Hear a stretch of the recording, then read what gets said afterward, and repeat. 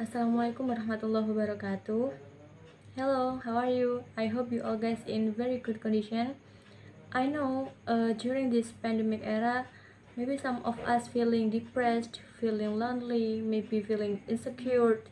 But don't worry, guys. We have to believe we will pass this pandemic together. So cheer up. By the way, I am Anzu Putri Maulina, and you can call me Anzu as well. Here I am going to talking about something written behind me. Can you guys see it? Can you read it? Can you? Yes, it's Ramadan. I have a question for you. Are you guys waiting this month with full of excitement? Yes, so do I. Why?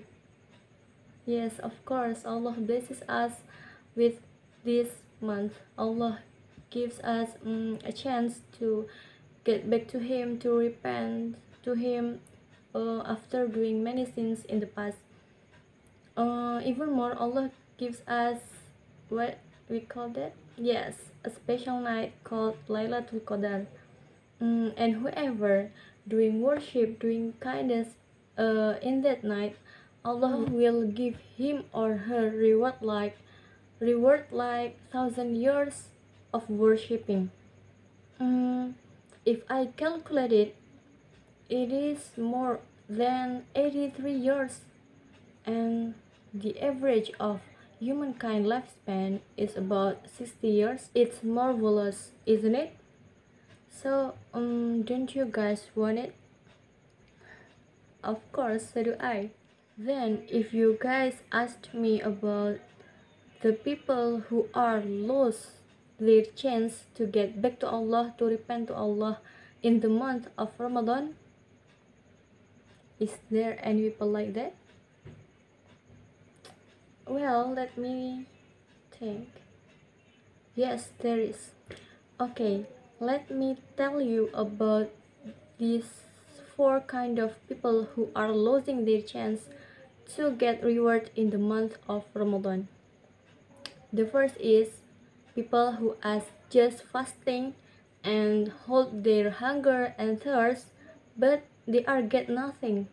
This kind of people, they are fasting, but they also doing like gossips and lying, not telling the truth, and do some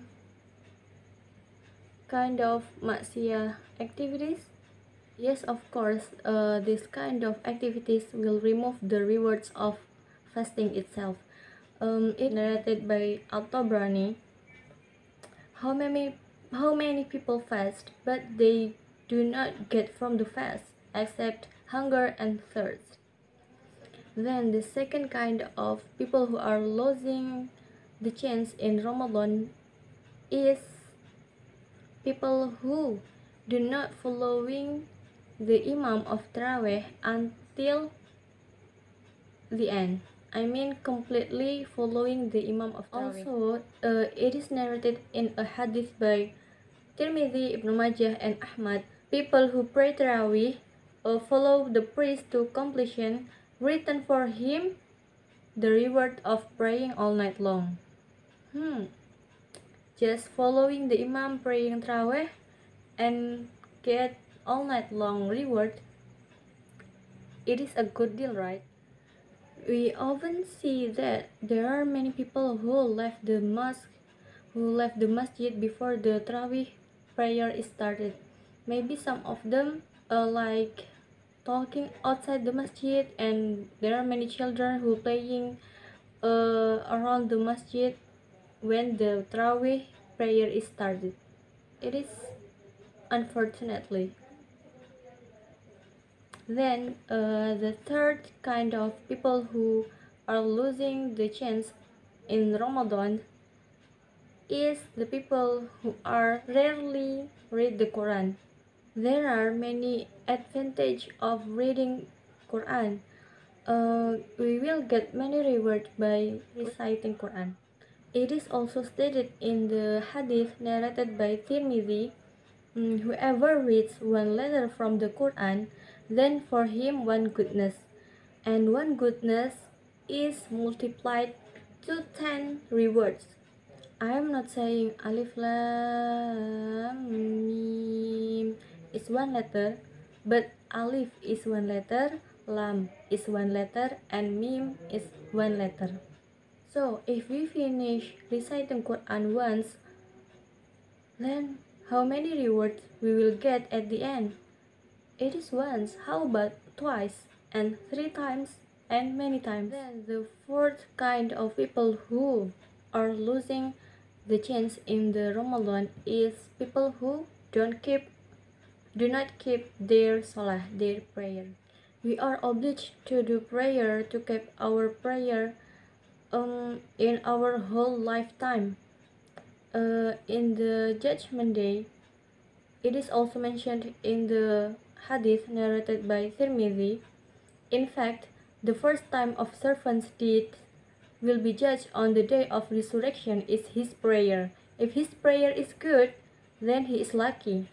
And when his prayer is broken, it will be a real loss. So, prayer is the most important practice of worshiping Allah. We have to keep it every day. Okay, maybe that's all that I can deliver to you. If there are many mistakes, forgive me and correct me in the comment section below. I hope we will get better Ramadan this year and also get Lailatul Qadar. Amin ya Allah. Thank you for listening to me, and I hope we will meet in Jannah inshallah. Wassalamualaikum warahmatullahi wabarakatuh.